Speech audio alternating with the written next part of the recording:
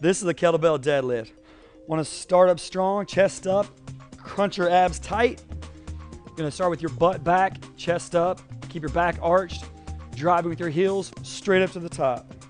Squat down, your toes are up, you're pushing with your heels, your weight's back, butt's back, chest up, drive straight up. The weight's down between your legs, it's not out in front. You don't want to arch your back, don't drop your shoulders. Up strong, chest out, butt back, straight up strong.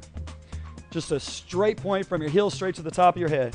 One more, straight up strong, abs tight the entire way up and down. It's protecting you. Great exercise, full body strength and core.